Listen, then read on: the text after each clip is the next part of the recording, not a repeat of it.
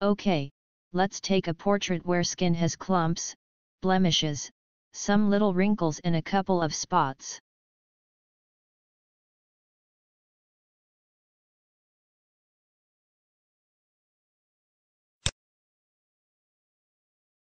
Usually the best appropriate tool is the Blemish Removal tool. In this case we have several blemishes to close to each other, so I'll select the Healing Brush tool.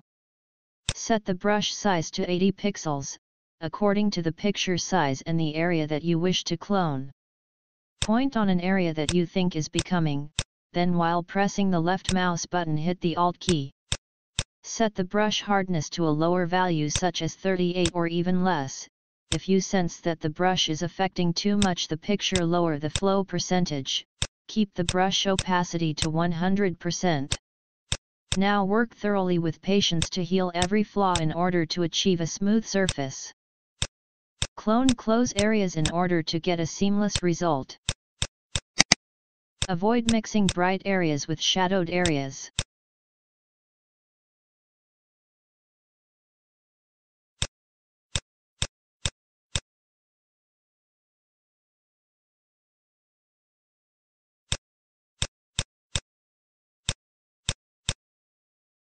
With the Healing Brush tool you can amend clumps, spots, and wrinkles.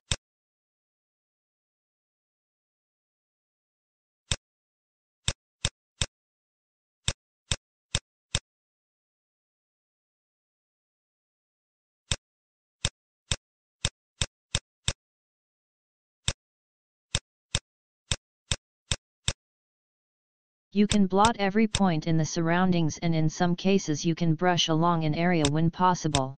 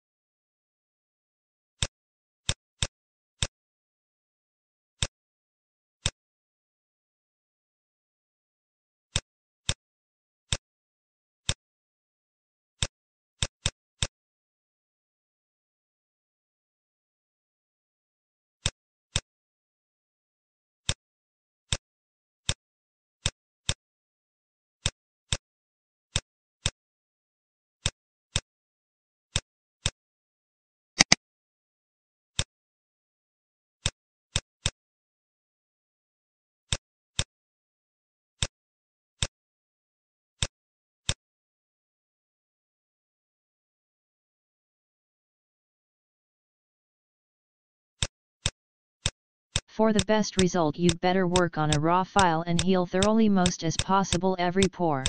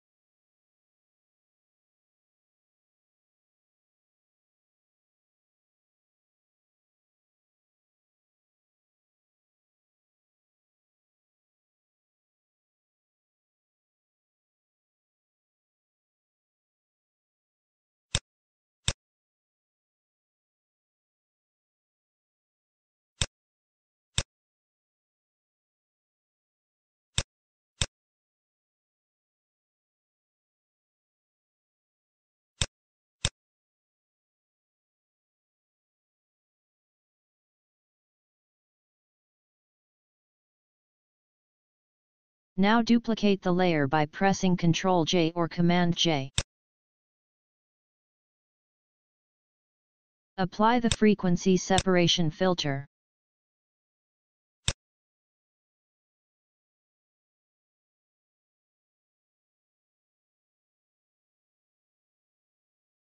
Keep most of the details in the low frequencies layer in order to apply a soft smoothness.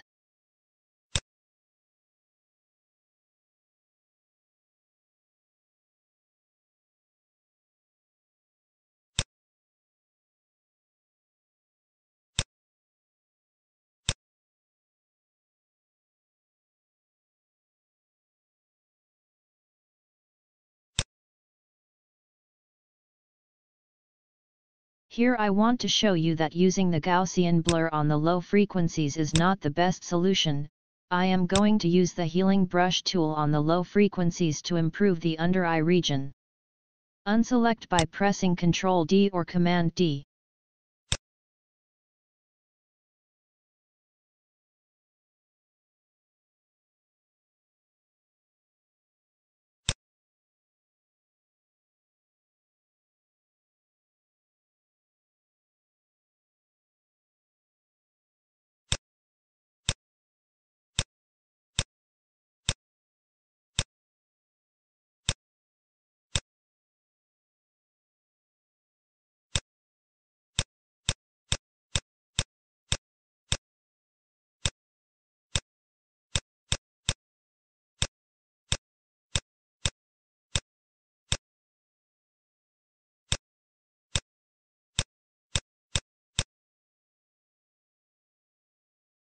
Now take the freehand selection tool, feather the selection about 15 to 20 pixels, then select a region working on the low frequency layer.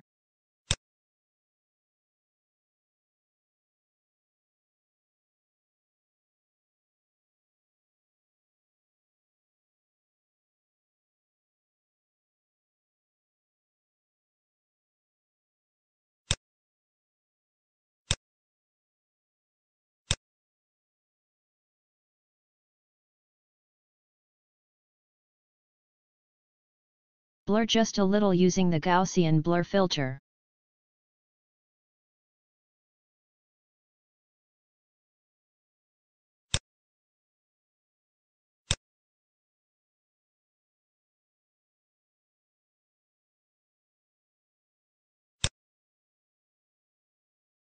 Do the same on the chin.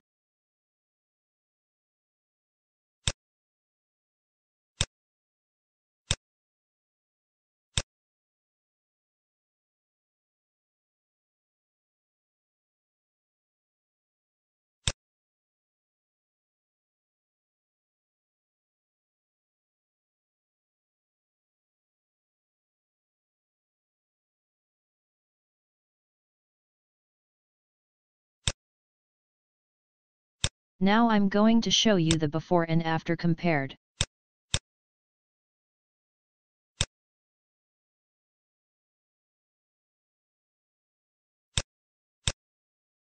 Clumps are gone.